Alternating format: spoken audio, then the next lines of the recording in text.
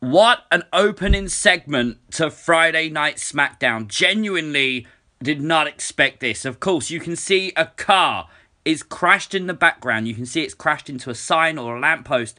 And you can see Elias being aided by medical professionals on the floor. Renee Young there with a microphone telling people what's going on. Elias got loaded up into an ambulance. Like, we didn't know what the hell was going on at first, and of course they said that someone ran away from the car.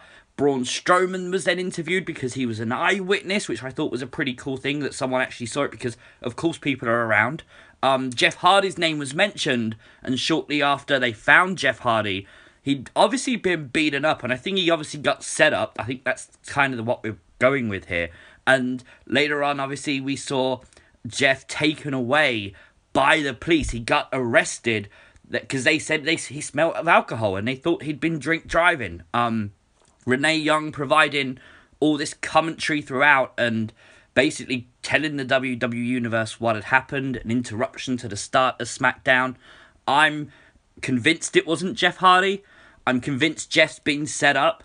Obviously, this is a very sort of fresh story. It's just happened, but I assume we're going to get the hacker involved with this. I think the hacker will probably have some kind of CCTV or something of the actual event happening that will prove Jeff Hardy's innocence later on tonight, maybe even next week. I think this is a really cool way to prolong the hacker storyline by literally inventing this. Of course, Jeff, we have seen in the past, we've sort of theorized on the channel, could be some kind of target of the hacker. We thought that the hacker may be watching him, so hopefully the hacker was, and he can now expose the truth and clear Jeff Hardy's name. It's great to see Jason Jordan on WWE TV. Obviously, he does work backstage now, so obviously he played this role perfectly.